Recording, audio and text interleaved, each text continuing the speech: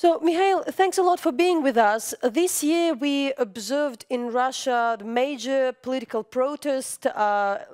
Along the summer, they were against the fact that some of the candidates hadn't been allowed to participate in the elections in Moscow. It ended up in many political cases. How significant is this case? And in the end of the year, what it changed in Russia, where it's leading?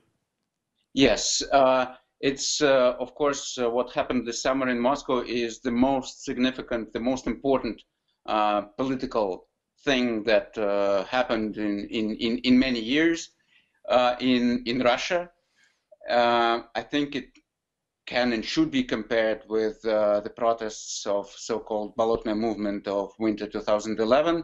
8 years ago, it's sort of a remake of the situation, but this time there were some differences, some real difference. The first thing that was different is that these protests were met with much harder violence and repression. It's like this summer Moscow turned into a military scene, into a war zone of some kind, when riot troops attacked peaceful protesters. Hundreds were detained on a daily basis, and dozens got real jail terms.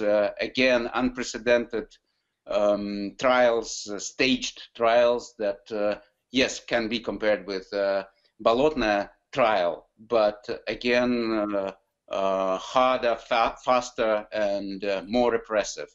That's important. What's also different from 8 years ago is that this movement,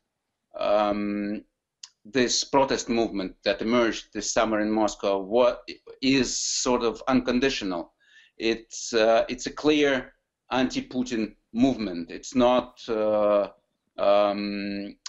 that softer approach that protesters on Bolotnaya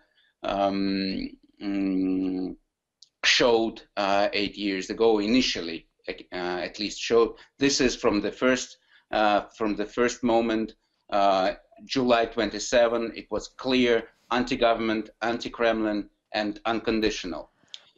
Also, what's important is that this movement was effectively suppressed. The protests were cracked down, and Kremlin managed to perform, and violence worked. And of course, we understand that a lot of Muscovites supported this movement, yet the momentum was destroyed. And this is, for now, absolutely clear. We don't know when it will reappear again. We probably will have to wait until the new election campaign, which will be the Federal Parliament Duma campaign of 2021. This will be the next point of resistance, I would say. But Mikhail, also, we know that some of the people had been sentenced for a couple of years in prison, so it's not just cracked. Maybe you would elaborate more. And what to expect still next in 2020? Also, like, have we gotten new names, new politicians, in order to be in the political scene in Russia, especially in the next year? Yes, I think this summer showed that there are new role models, I would say, political role models on the scene. Before that, we had probably only one, Navalny. Now that's more than just himself. Lyubov Sobol showed herself as a real leader of this Moscow protest movement. That's for sure. Ilya Yashin, I guess, also grew as a political person, individual, during this campaign. Well, we now have new names like Yegor Zhukov, who was one of these arrested in the first phase of the repression in August. But yet we'll have to see how he will